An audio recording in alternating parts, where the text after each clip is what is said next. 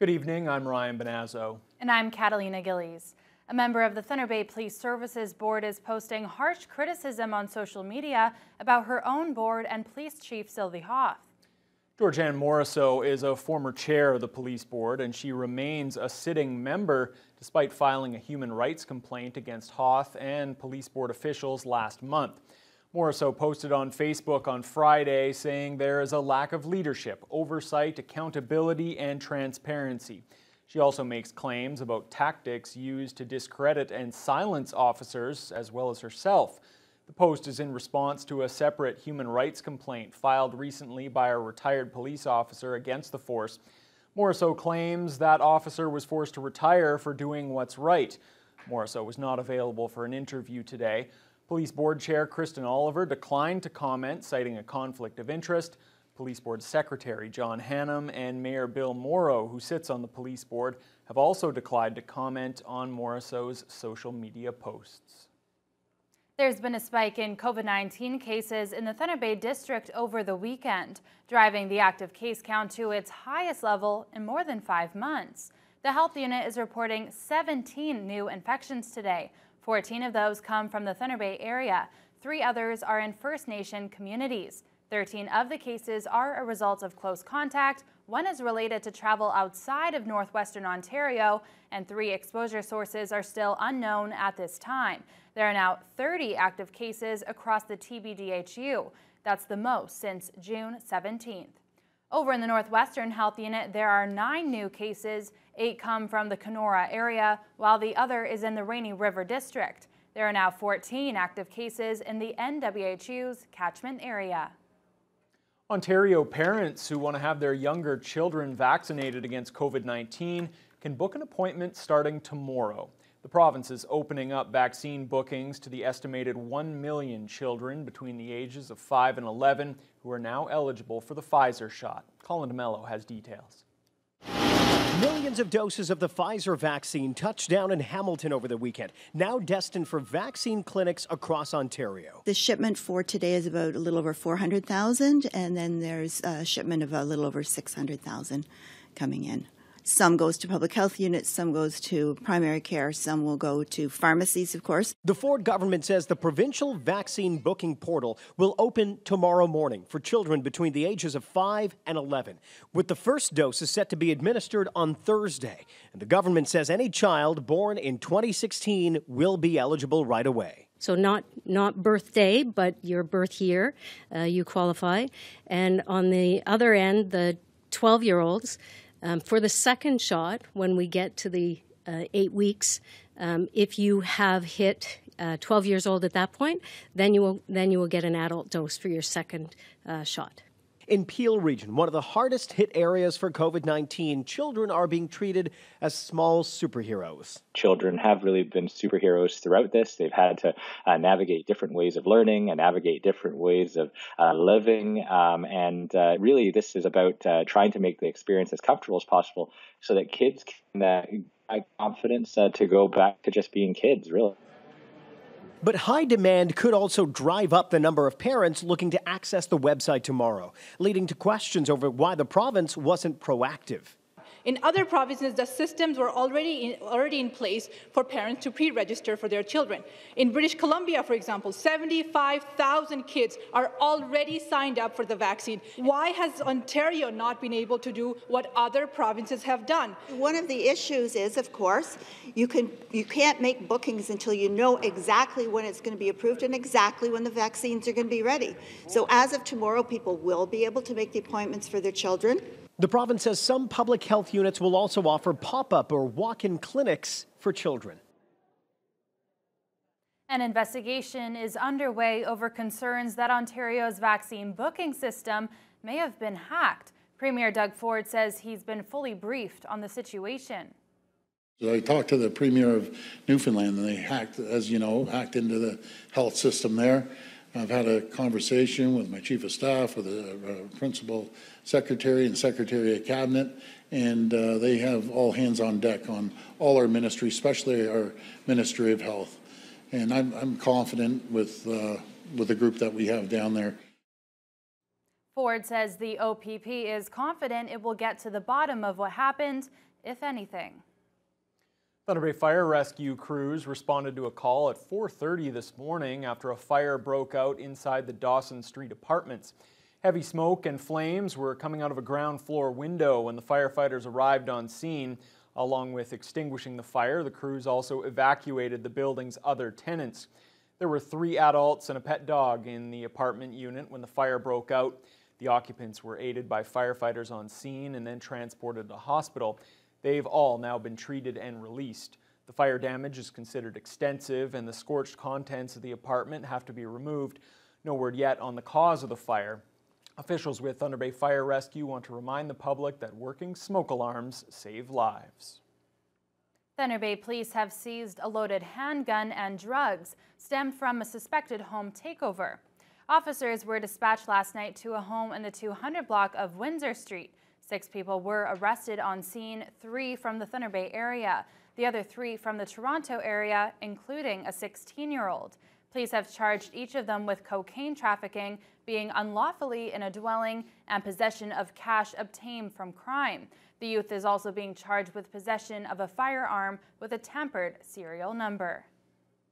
A request to improve safety at social services buildings, including the site of a recent murder, headlines tonight's Thunder Bay City Council agenda. And a list of outside proposals to build a multi-use indoor turf facility is being kept under wraps by the city. Councillors have received a report on the 8 submissions. The call for expressions of interest allowed proposals for things like a soccer dome or bubble and different sites aside from Chapels Park. No decision will be made as the city awaits word on a $22 million federal funding request for the original indoor turf project. In other business, Westfort Councillor Kristen Oliver wants the city to advocate for stricter eviction practices. This after concerns from tenants at Spence Court, where a man was murdered earlier this month. I've been discussing the concerns that a lot of the residents in Spence Court are experiencing and the fear that they have, recognizing that a lot of these people have lived in this complex for decades, and over the course of the last few years they're seeing substantial increases in some criminal activity and violent behavior. Also tonight, Council will hear back from the city's bylaw department on ways to control the high number of shopping carts that are abandoned throughout the city. The Gull Bay First Nation has elected its new band council, and for the 8th time in the last 20 years, Wilfred King has been voted in as chief to serve the community for another 4 years. Gull Bay is located on Highway 527, about 2 hours north of Thunder Bay, but many band members live here in the city. Wilfred King defeated 5 challengers. He received 321 votes, about twice as many as second-place finisher Brian King. Gull Bay had delayed the election by a year due to the pandemic. The re-elected chief says his priorities include moving land claim settlement, completing the water treatment facility, and building community infrastructure. Gull Bay First Nation, the people had faith in my leadership, and the results of what I've done in the last 20 years speak for themselves. And I want to, thank the membership for putting trust in my leadership once again. 10 band councillors were also elected to serve Gull Bay for the next 4 years. The number of people struggling to afford food continues to increase in the city during the pandemic. So to help fill the void, the RFDA and 211 North have partnered to ensure that no one goes hungry this Christmas by providing holiday hampers to those who qualify. Danielle Bain has more. December can be financially difficult for anyone, especially those relying on social assistance. That's why the Regional Food Bank and 211 North have partnered to provide holiday food hampers on top of the regular hampers they hand out every 2 weeks. President of the RFDA, June Gaw, thinks this campaign is one of the most impactful they do all year. It is really important that we help these people get through Christmas. Christmas can be a very stressful time for everyone.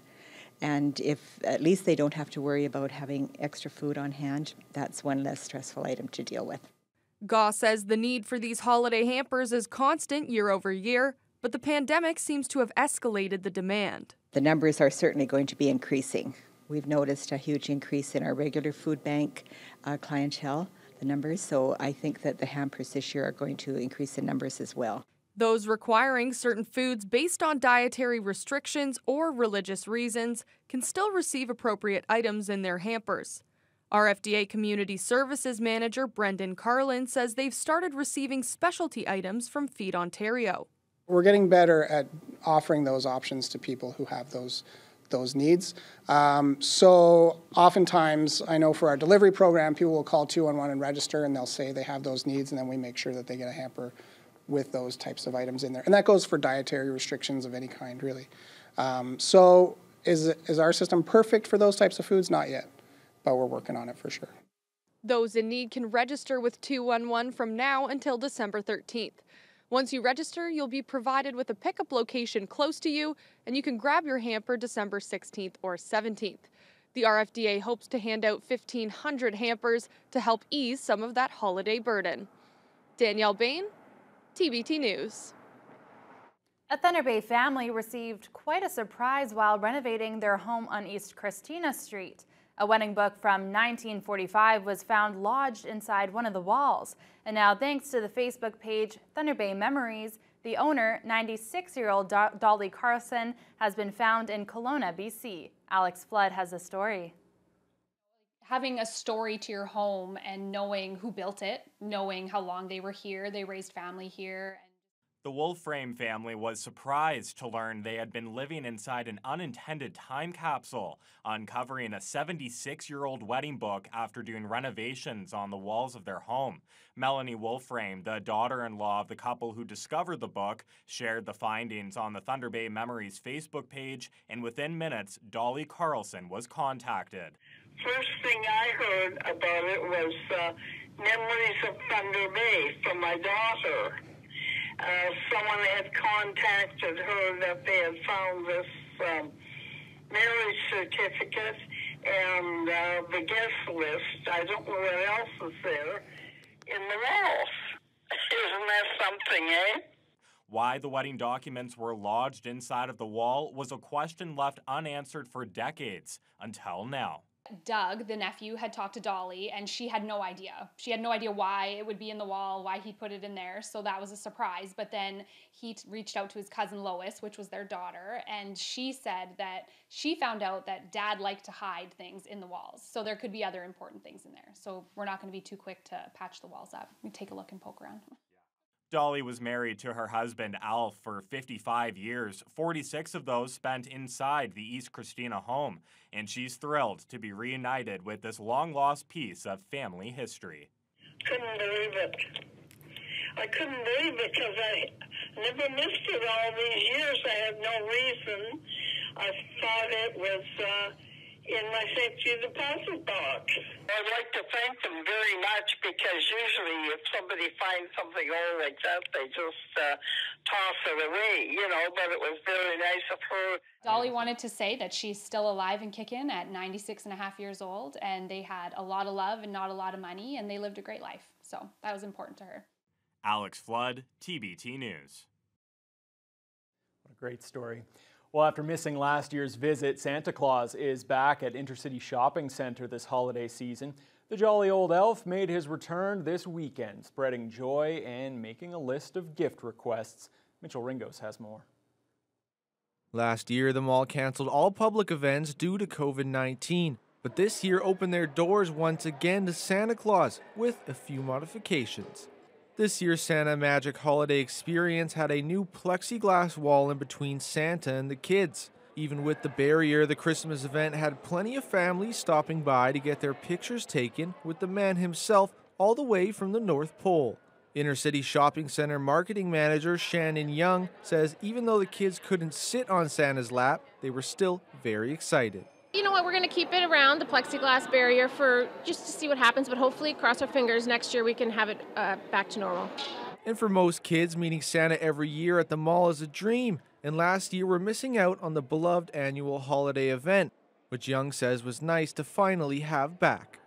I think they've been waiting. They're like, we're Santa, we're Santa. We get emails, we get kids coming up to us asking us that, and it's great that he's back and they can see him. They're happy. Santa will be available for book visits at the mall from 11 in the morning to just before 7 at night, all the way until December 24th. With Mr. Claus and his helpers finally back in Thunder Bay, we asked some kids at the mall what kind of gifts they asked for.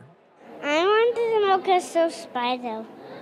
I want a Godzilla toy for Christmas. LOL doll. Anything else? No. I would like a Nintendo Switch, and what the holiday means to me is it means family, friends, and getting together in the birth of Jesus. I like the holidays because it's the birth of our Lord. Thank you very much. And Santa's home away from home here at Inner City Shopping Center will be getting a touch-up next year with a brand new gingerbread house and accessories. Mitchell Ringos, TBT News. Great to see Santa back. Local skiers and snowboarders will soon be able to get back out on the slopes with the winter temperatures now upon us. Loch Lomond ski area has started making snow in preparation for the new season.